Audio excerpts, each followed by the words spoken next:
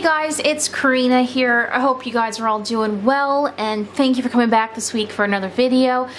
Today I'm going to be talking about sketchbooks and paper. I realize that I've done quite a few videos talking about the sketchbooks that I've recently finished, but there's some things that I use that I've never mentioned in any of my videos, so I thought today I'd do a little video here about some of the books that I use, why I use them, why I don't use them, that kind of thing. So let's talk about sketchbooks and paper. I don't know why I did this. Honestly, I don't. It's all good. My first book that I want to get into right away is too big to even fit in my screen. This is an 11 by 16 Moleskine. It opens up and it shows huge paper. It opens up to, well, clearly it's huge. It doesn't fit in the, and I can't zoom out anymore.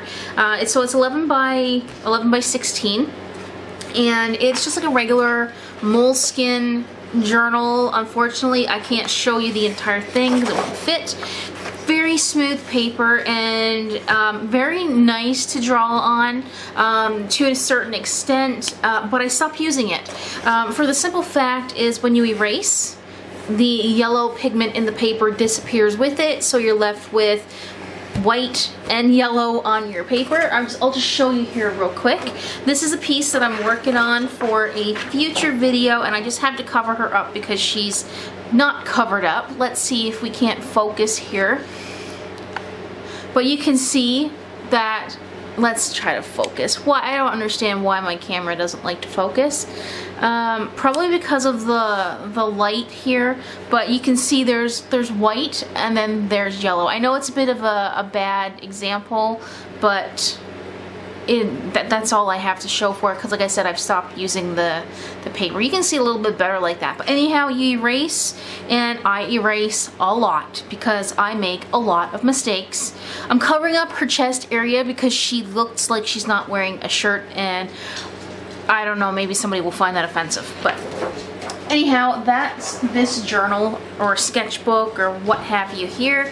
And like I said, it used to have a string on the back right here, but my cat chewed off. Yeah, she chewed it off. So I'm just gonna put that one to one side here, and let's go through some of the smaller books and smaller pads of paper that I have that actually fit in the screen here. So I'm gonna start off with this. I just recently did a review for this book not too long ago actually, and I haven't used it. I'm writing in it, and of course, there goes my cell phone while I'm trying to record a video here. I'm just using this book to write in because the paper is absolute crap. I don't like it at all. I've tried to draw a few pictures in it, and you can still see that there's some leftovers back here from when I did the review, but I don't like it, so I've been using it as a notepad, ripping pages out when I feel like it, that kind of thing. This one is 5.5 by 8.5 inches, 50-pound paper. It's like printer paper. Well, it says it's a little bit heavier than printer paper, but really my printer paper is thicker than this. It's okay if you just want to get a little bit of practice in and you don't care, but I didn't like it that much. Like I said, it depends on what you want to have it for, but this will not be in my go-to stash for sketching paper. The next book that I have is this Copic sketchbook. They call it a sketchbook. It's marker paper and it's fairly new, and I got this when I was on holidays this summer, I think it was, and I bought it in Winnipeg at the Artist Emporium. Great store if you're local and you want a good art store to go shop at, not affiliated at all, but they are a really good art store. They are located in Winnipeg again. That's where I get most of my stuff from if it's not from Amazon. Anyhow, this is by Imagination International. They sent me some stuff a while back. They did not send me this. This is paid out of my own money. I paid about $11 for this little sketchbook here, and I absolutely love it. I love it. It clearly doesn't compare to the Express Blend that hard for when it comes to markers, but the paper in here is very smooth. It's 70-pound marker paper. Clearly there's not that many in there now because I've ripped a few out, because I am the type of person where if I don't like something, out it goes, and I'm really working hard on not doing that, because you know, it's always great to keep your papers around, or your drawings and whatnot, so you can see the progression. But just to give you an example here, I won't go through every page. I'm still learning to do Copics here, and as you can see, there's a bit of smudginess from the marker, but that's my fault. That's not the paper at all. It's just me trying to learn. Let's see if I can go down here. I'll show this one here because she was a video on my channel already, and again, there's some smudging. I clearly need to wait a little bit longer before I go over the Copic multi-liner, and I'll show this one here as well. So this is the kind of effect. I even used a bit of watercolor paint on here. This is a Finetec paint, and it didn't even really buckle the paper at all. I mean, if you were using a lot of water, of course you would get some buckling, but it's really not that bad. That's as far as I'm going to go in this book, because there's some things in there that I haven't even made a video on, and if you want to see more of my daily sketches and things like that, pop over to my Instagram account, which I'll link down below. So this I highly recommend this book if you're able to get it. Alright. The next book I have is my Pentalic Traveler's sketchbook, I guess. This book still has the elastic intact. The cat has not chewed this one apart. And I've already did a flip through of everything that's in this book so far this year. I've done a couple of things. I've been mostly cutting out the pages, and so I can use it as to transfer on watercolor paper, or to transfer onto a different kind of paper altogether. It seems very dark here all of a sudden. So what I wanted to say about this, when I made the video about using this book, I still would recommend this sketchbook or journal to just about anybody. You can't use a lot of watercolor in it, and it's about the size of a moleskin, maybe slightly a little bit bigger. Let's see, this is the next one. So it's about 5.5 by 8 inches, give or take. The paper is very smooth. It is white paper. If you erase, you don't get that odd looking color discoloration. Very nice. I recommend this journal, the sketchbook, to anyone really. It is a very nice book. I got this one off of Amazon, and I started it February of last year, and I still don't have it finished. Gonna run out of room here to put things in a second. Okay, so the next one, this one, I absolutely love this Canson book. I absolutely love it. It does say it's mixed media, but it has the 138-pound paper, so it is almost exactly like watercolor paper. We have a, there we go, let's try that. I'm blinding myself to be able to not blind my viewers, so yeah. I'm not going to be able to see. I have one of those really big lamps where it's the Cowboy Studio one with the big like honkin' light bulb in it, and right now it's blinding me. Anyway, I'm sure you don't want to know that, but this is my mixed media sketchbook. I just basically use it for watercolor. I don't use anything else in it. I don't do acrylics or anything anymore, and so this one has 30 pages in it, probably not anymore though, and well, I've just started it, so I don't think I've torn out anything. So it's 5.5 by 8.5 inches. It kind of seems like that's the size of paper that I really enjoy working on, except for my watercolor pieces lately. But it has this little information thing right here, and then it has the inside cover, and this is one of my stickers that I've just recently added to Redbubble. This is not from Redbubble. I printed this out and pasted it on myself just to see what it would look like in a print or as a sticker, and I kind of like it. It's really nice. So if you want to check on that to see if you'd like to have one for yourself, it's on my Redbubble shop, and the links are also down in the description.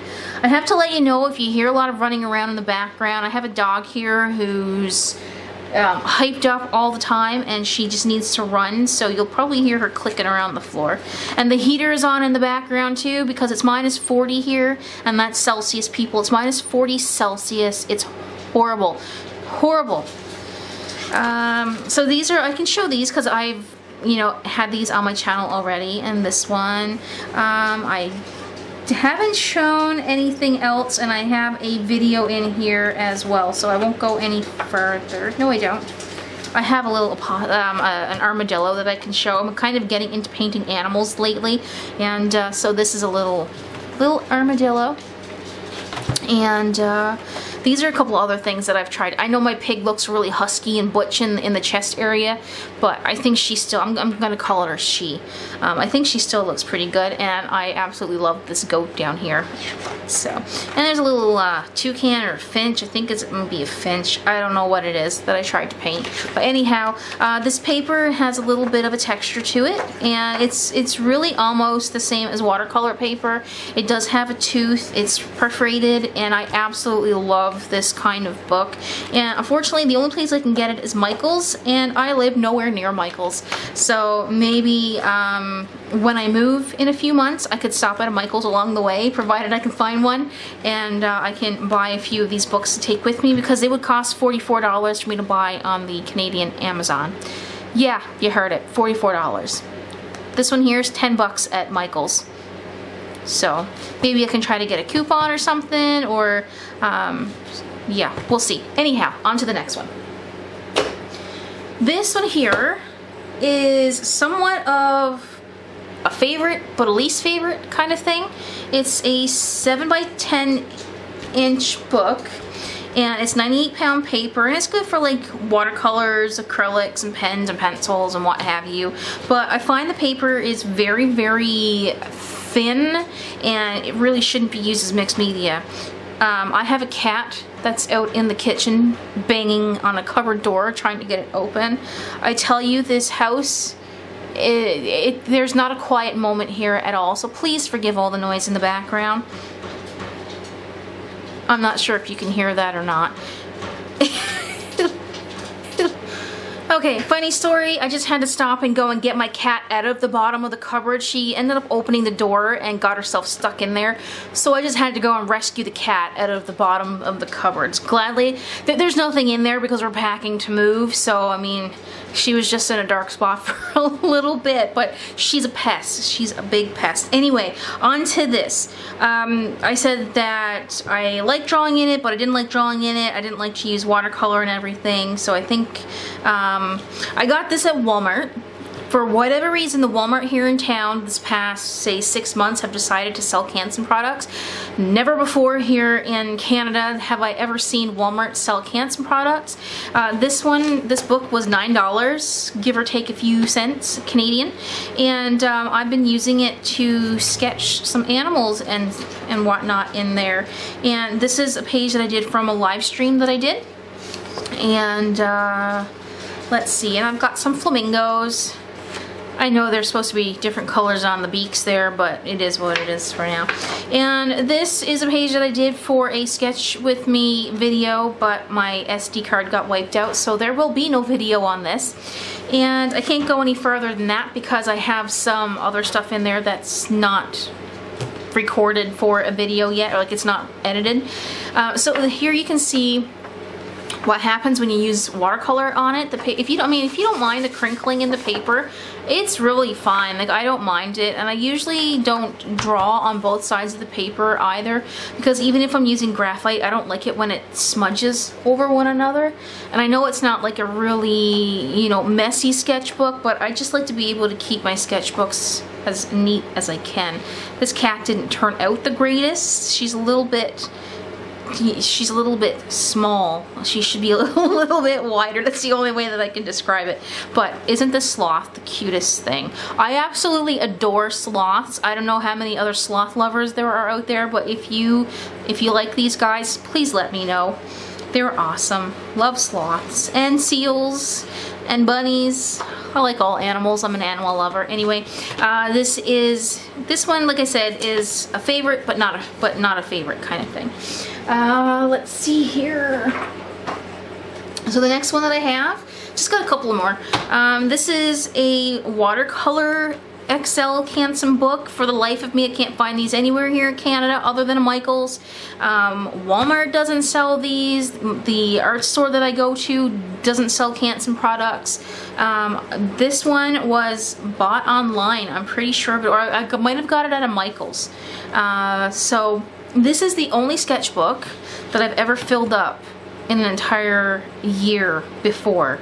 So I want to give myself a pat on the back for that. But this one here is a 7 inches by 10 inches, 140 pound, cold pressed watercolor paper, and I love it. I love it. I love working on this paper. I have used some markers in here as well. It's really not that good for Copics, even though I've used Copics on here, because it just saps up your ink quite a bit, but it's great for watercolors. So I've also have a video of a flip through for this book on my channel here as well if you want to check it out. But I absolutely love this paper. It feels like a watercolor paper. It's not that toothy. It does have a little bit of a grain to it, but it's not horribly toothy like some cold press papers, and that's what I really enjoy. I like the smoother type papers for working on, but when it comes to watercolor, I like to have that little bit of a tooth to it. But that's some of the things that I've done in this book, and one of my pages is actually gone because I sold a painting from it here, so that's this book. But I would recommend this type of book to anyone that uses watercolors. It is really, really nice. And so the next thing I have are these Canson watercolor art boards. I am not sponsored by Canson, by the way. It would be amazing if I were, but I'm not. I just absolutely love Canson products. This one here, it's very, very thick. So there's 10 boards in a pack. And originally the price would have been $27.39, but I didn't pay that for it because I have a 40% discount at the place where I got this, and I mean like a 40% discount all the time, not just when they have a sale. So basically it's a cold press board. It's very thick, almost like a canvas. You can hear it like a cardboard type thing. It has a tiny, tiny bit of tooth, and I probably shouldn't be touching it this much. It has a tiny bit of tooth to it, and this thing can take anything. It says watercolor, but I've painted with acrylic on there way back when, gouache, ink, watercolor pencil, you name it. This is great for that. It's very thick, and this one's an 8.5 by 10 inches. And yeah, I'm gonna be really disappointed if I can't find this when I move, because I like it a lot. So and it comes bound on one side as well, so you can just use it in a block if you want, and it's glued in down there. So this is the Canson watercolor art board by Plein Air, I don't know how to, whatever. This is another one that I use. Okay, I've got a couple of more and then we're all done. So I have this Canson Mixed Media art board. Oh, and there is my picture that I did. I actually sold this painting. So I'm gonna put that off to the side there. But this here is pretty much the same as the other art boards that I have, and I've tried to use a couple of these. There's a few missing out of the pack here, but I didn't get very far with it. I think I just messed up on the paintings that I was doing, but definitely want to get into using these a little bit more. Again, these here were $25.69. That's not with my discount, clearly. So these are 9 by 12, and like there's no 90 pound or 100 pound or whatever, what have you on here. It's just, it's like a thick cardboard like the other one. You can hear it there. And I think these are great. If you don't want to paint on paper, you want something thicker to paint on but don't want to use canvas, these are awesome. Okay, the last Canson product that I have is this massive book, and I have some of my paintings kept inside here. because I don't have anywhere else to put them right now. I absolutely love this paper. It is the same paper that's in the Spiral watercolor book that I have, and because I couldn't find any of those books here, I went and I got some of this watercolor paper at Walmart. This one was about $15, I believe, and it's 140-pound paper. Yeah, there's no price tag on there. And the best thing with buying the bigger size paper is you can always cut it up in smaller pieces if you wanted to do something smaller, but I really enjoy this paper. The last paper that I do have is one that I do not like anymore. That would be the Strathmore watercolor paper. This paper is very toothy, and I don't like it anymore. After I got into using the Canson products and realized that you could have a cold pressed paper but it wasn't as toothy as this, then I kind of went over to the Canson products and I stopped buying Strathmore. I'm very sorry, very sorry Strathmore lovers, but I don't like this paper. It's crap. I shouldn't say it's crap, I guess. It's okay for maybe a beginner or kids or just messing around, making swatches and stuff like that, but I wouldn't paint anything on this paper that was for a good cause. I just don't like it anymore. I mean, it's nice and thick and it's nice and sturdy, but it's just, it's too rough for my liking. The paper is too rough. So that's pretty much it. I got this, I think on Amazon, and they were like $8 or $9 a pack. Or they could have come from Curry's as well. I shop at that art store. But this video, you know, it's getting long enough, and that's pretty much all the paper and all the sketchbooks and everything that I use right now. I also do have, I should say, a watercolor moleskin, but it has been packed away. It's kind of tucked away in a bin that needs to get either sent or coming along with us on our moving trip here. So maybe once I get into you know, settled away, I can go through things a little bit better and show you some more stuff. But I will also have a video coming out about some of the mediums that I like to use and why I like them and why I don't and whatnot, so you can keep an eye out for that. As always, you can check out my Redbubble shop, and I have Instagram, and all the other social links are down in the description below. And if you have a paper that you like that I haven't mentioned here today, because most of my stuff has been Canson products, let me know, and maybe if I hit up an art store along the way on my trip this summer or on my move this summer, that I can maybe pick it up and try it out for myself. So that's pretty much it for today. I hope you don't mind the little bit of a longer video here. And yeah, that's pretty much all I have to say. I hope you guys enjoyed the video, and I will see you in the next one. Bye for now.